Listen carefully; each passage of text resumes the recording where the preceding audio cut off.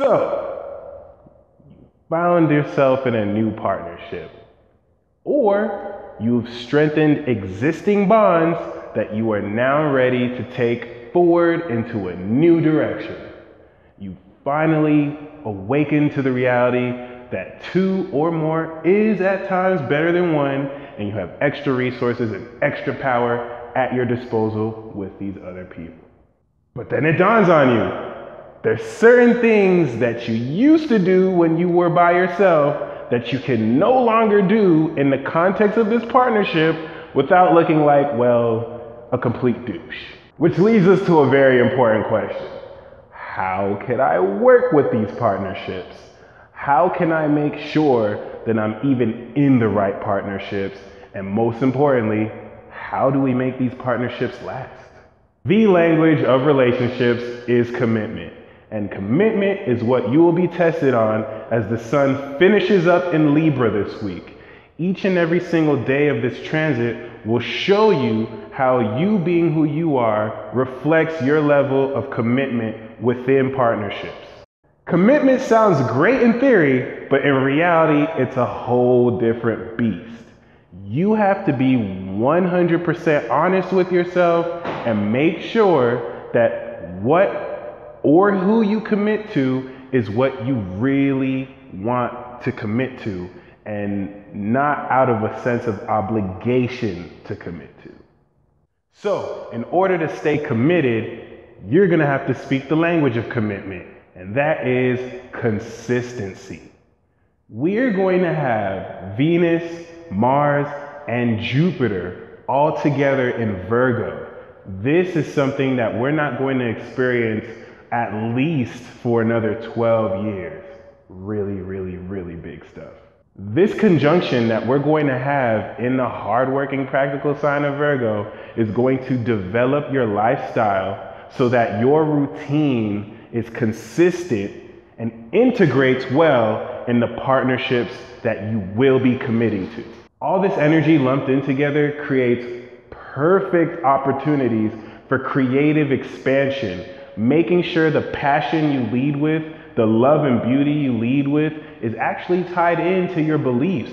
So it automatically becomes bigger than you, and it's about the higher, bigger picture in your life.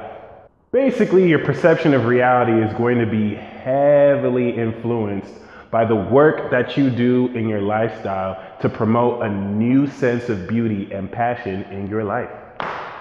Even though you're gonna have a lot of great opportunities to take advantage of, you still could get misled with this opposition that this Virgo energy will have to Neptune and Chiron and Pisces.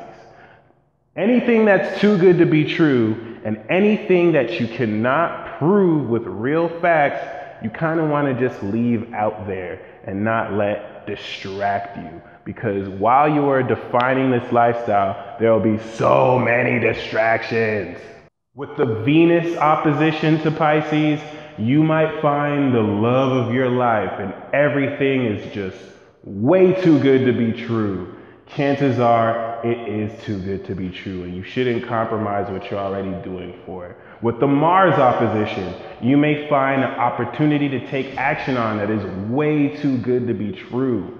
And if you're offered everything you ever wanted, you want to make sure the facts back it up, or you may be wasting your time. And finally, with the Jupiter opposition, you may be offered all the bacon in the world in order for you to sell your soul. And if you do, well, it's never really bad to sell your soul for bacon, so. The best thing about this conjunction is that it makes a trine to Pluto and Capricorn, providing you with enough determination and ambition to really see through these endeavors that you're going to take, all right? Normally with transits like these, people have changes in their work schedule, people come up with new enterprising ideas. For a lot of you watching this, your financial situation is going to break through like never before. Remember, this is something that only happens once in every 12 years, maybe. Finally, with Mercury moving forward and direct again, you will understand these new partnerships or existing ones in brand new ways that take into account everything you've reviewed over the past 2 weeks. As it squares Pluto this week, you will be forced to compromise on certain issues that will be unavoidable. Basically, this square to Pluto Mercury makes will test very well if the commitments you are making are worth compromising for. Some relationships will dismantle because you find out the compromise isn't worth it, while others will break through to the next level because you realize the compromise is worth it. You're beautiful, you're special, you're unique, and your time is valuable. Don't waste it on partnerships that you're not willing to commit to fully or be consistent in. Have a great week.